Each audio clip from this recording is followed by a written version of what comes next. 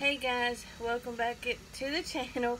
If you're new, welcome. If you're a current subscriber, welcome back. If you're not yet subscribed, please consider hitting that red subscribe button and make sure you hit the notification bell so you never miss another upload. Today's video I'm going to do an updated September 2021 emergency allotment deposit dates. There have been a few more states added. At the time of this video, these are the current states that's on the list. As always, I will leave that list linked down below, or the USDA's website linked down below. If any more are added, I will come back with another video updating this list.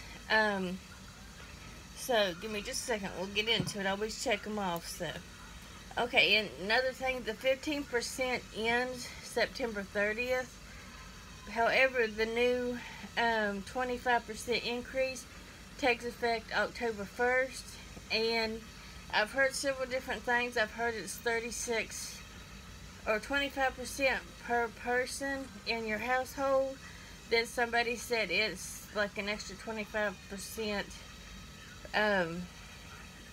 per caseload or per your stuff. So I'm not really sure how that's going to work out. I haven't really, haven't really looked into it. You'll probably hear my cup turner. I have a cup turning and I forgot to record it. Sorry about that.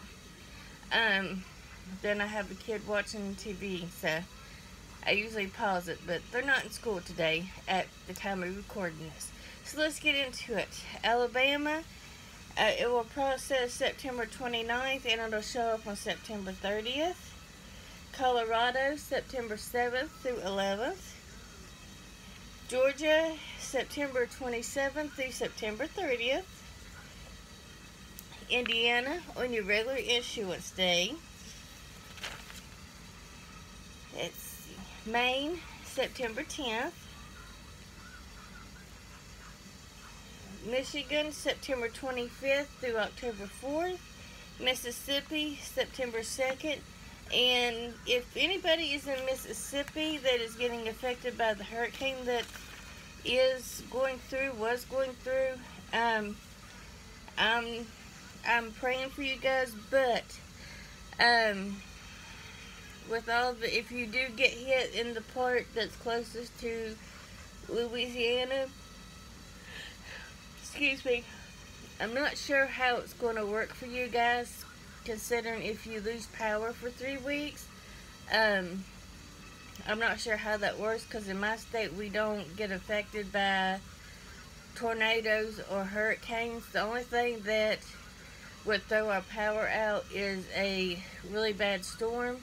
And in that case, our electric could be out anywhere from 6 hours to 2 days. So I'm not really sure. And at that, or any food we lose, our DHHR replaces what food we lost. Next up is North Carolina, September 22nd through October 1st. Oregon, Run 1, September 10th. Run 2, September 29th. And a final run, October 1st. Pennsylvania, September 16th, 17th, 18th, the 21st through the 25th, and the 29th, and a cleanup November 5th. Rhode Island, September 3rd, and it's going to be separate from your regular issuance day. South Carolina, September 1st through 9th on your regular issuance day. Vermont, October 14th through September, for September. Virginia, September 16th. Wisconsin, September 25th. And Wyoming, September 2nd through 4th. If by some chance that I did not say your state, it's because it's not that you may not be getting them, but all the waivers haven't showed up yet. Some of them don't show up until the 1st of the month. By the time you see this video, it will be the 30th of September. So, I will keep a check on it and see if it updates any. And I will come to you. Excuse me, my son had a cross-country meet yesterday, and we had to drive a little over an hour to get there, and we were there for about three to 3.5 hours. Then I had to drive an hour and 10 minutes back home, and the heat kind of wore us out. We're taking, our church did church online, so we've had to use our Sunday to rest up.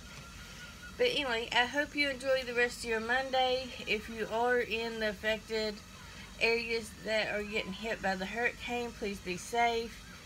And we will see you in the next video. Have a great day.